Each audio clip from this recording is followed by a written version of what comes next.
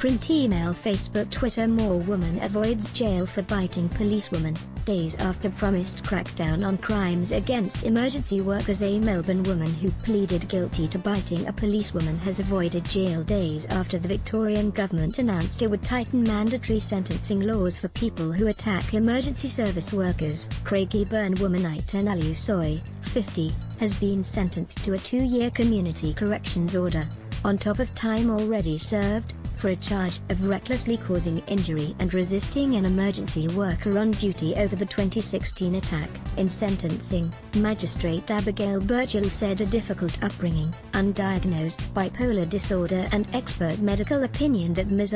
Soy would be extremely vulnerable in prison amounted to substantial and compelling reasons for her to avoid the 6-month mandatory sentence. If I sentence Ms. Soy for a term of imprisonment, it is highly likely her mental state will deteriorate, Ms. Birchall said.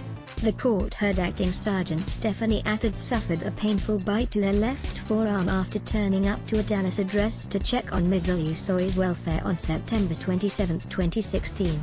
Ms. Attard suffers a continued anxiety of harm that all emergency workers experience, Ms. Birchall told the court. She was just doing her job.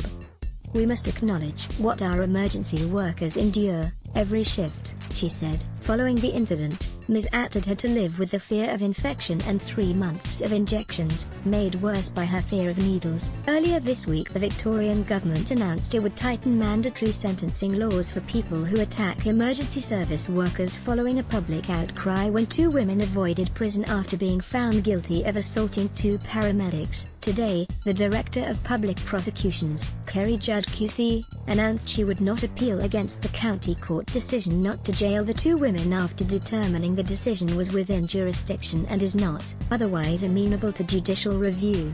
Under the government's proposed changes to the legislation, defendants will no longer be able to argue they were alcohol or drug affected to avoid the mandatory 6-month minimum jail term. Assaulting police, paramedics, firefighters or prison staff will be classified as a Category 1 offence, the same level as murder and rape. The Law Institute of Victoria has raised concerns the change will reduce judicial discretion in sentencing. It has requested an urgent meeting with the Attorney General to discuss the proposed legislation, which will be introduced to the Victorian Parliament in mid-June. Print email Facebook